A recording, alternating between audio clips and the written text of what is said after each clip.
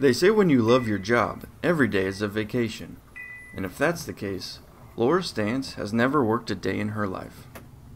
She's a part-time instructor, part-time corporate pilot, and full-time aviation addict.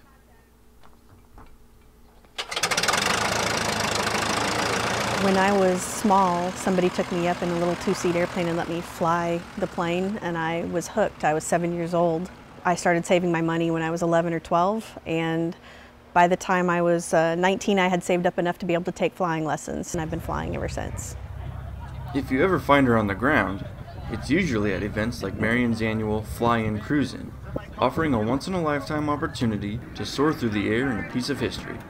A T-6 Texan, a single-engine aircraft used to train fighter pilots in World War II.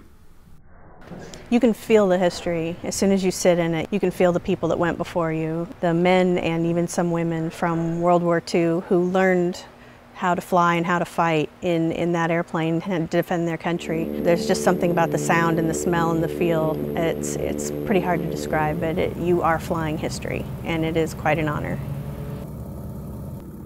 The history becomes even more real for Laura when she gets the opportunity to show off the plane or share the cockpit with those who fought alongside these aircrafts years ago.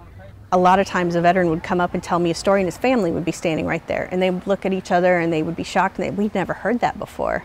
They don't always like to talk about things like that, but when they would see these airplanes, they'd come up to me and say, one of these airplanes saved my life in Korea, or my uncle learned to fly in one of these. And you just listen to those stories, and it just creates such an amazing sense of honor to be able to represent the real pilots of those airplanes.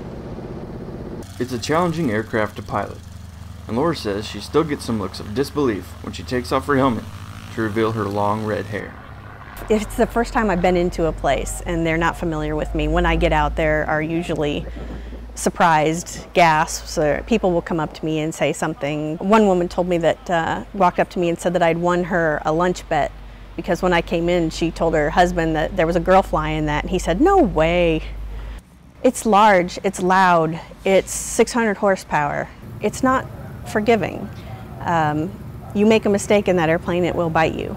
You feel manly flying it.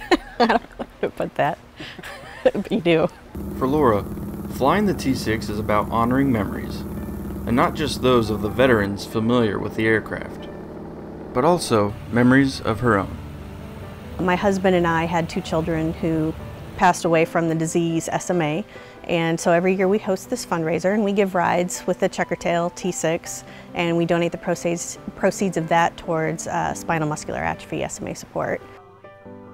Laura knows life can be just as unforgiving as the planes she flies, but she hasn't let the past keep her grounded, and what started as a part-time passion has become a full-time commitment to helping others. I can't imagine doing anything else. It's a piece of my soul, and to be able to use that for work and be able to do it to benefit other groups, I can't imagine anything better than that.